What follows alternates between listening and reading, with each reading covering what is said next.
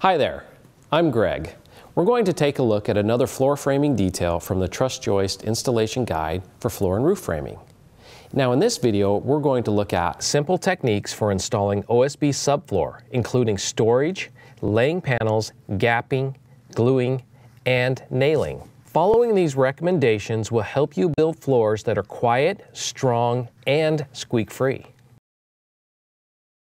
Keep OSB dry and out of standing water prior to installation. Store OSB panels at least 4 inches off the ground to ensure they are protected. You can cover panels with plastic, but be sure that all surfaces are open to the air.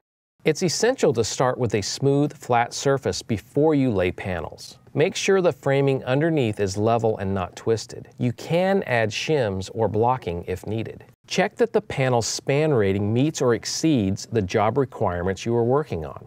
Plan out your installation pattern before installing the OSB. Panels should be placed with the 8-foot length perpendicular to the floor joists. To make sure that the first course of panels runs straight and true, measure and mark 4 feet in from the opposite exterior corners of the floor system. Then snap a chalk line across the top of the joists. When laying out the flooring, be sure that each panel spans at least 2 TJI joists and that the panel edges fall at the center of the support. You may need to trim some panels to do so. Lay out rows of panels so that end joints are offset by at least 1 on-center spacing of the TJI joists. Now be sure to stagger the OSB flooring so the butt ends don't run along the same joist length. This will really increase the stability of the floor and improve its performance. Start with a full 8-foot sheet so that you can cut the last sheet in that course to fit the floor system precisely. When you get to the second course, you can start with a 4-foot sheet and then move to an 8-foot sheet. Continue alternating courses in this manner to cover the entire floor system. Now it's important to glue the OSB floor panels to the TJI joist to improve floor stiffness. Before gluing, make sure the joists are dry and free of dirt. Apply a 1/4-inch bead of solvent-based elastomeric construction adhesive across the top of the joists and blocking. If the supports are 3.5 inches or wider, you'll want to use a serpentine pattern. Use 2 beads of adhesive on TJI joists where panels meet to ensure that both panels firmly adhere to the framing. It's best to lay down adhesive for just 1 or 2 panels at a time so that the adhesive doesn't dry out and develop a skin. This would reduce the holding strength and may lead to squeaky floors. Install the first panel with the tongue edge toward the outside perimeter. This will protect the tongues on the subsequent panels from being damaged when you slide them into place.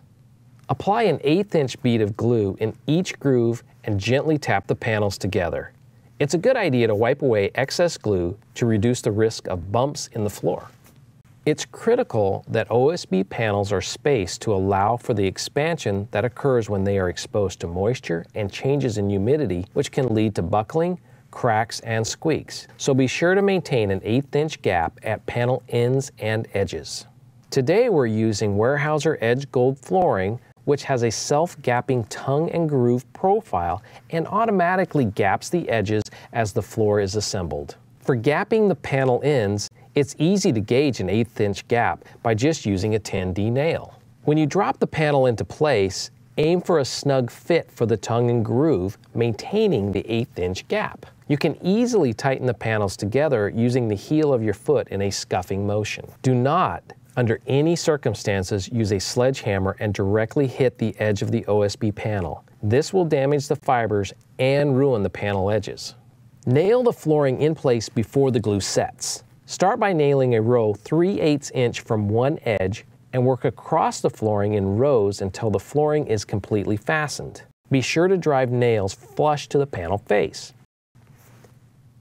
The standard nailing pattern is 6 inches along the panel edges and every 12 inches in the panel field unless otherwise specified on your plans. Always completely nail off each panel before installing the next panel, and stand on the panel being installed to snug it to the TJI joist before pulling the trigger on the nail gun. If you're using Weyerhaeuser Edge Gold Subfloor, you'll find that it has the correct fastener template pattern printed on the panel, showing where each fastener should be placed. Always make sure safety is a priority on the job site. Follow OSHA requirements for personal protection equipment and forklift safety. Thanks for watching these best practices on subfloor installation, brought to you by Weyerhaeuser, manufacturer of edge gold floor panels and truss joist engineered wood products. Be sure to check out the other videos in this series of floor framing details, which you'll find online at trussjoist.com/videos. You can also find more detailed information on floor framing in the Truss Joist Installation Guide for floor and roof framing, which is available online or from your local representative.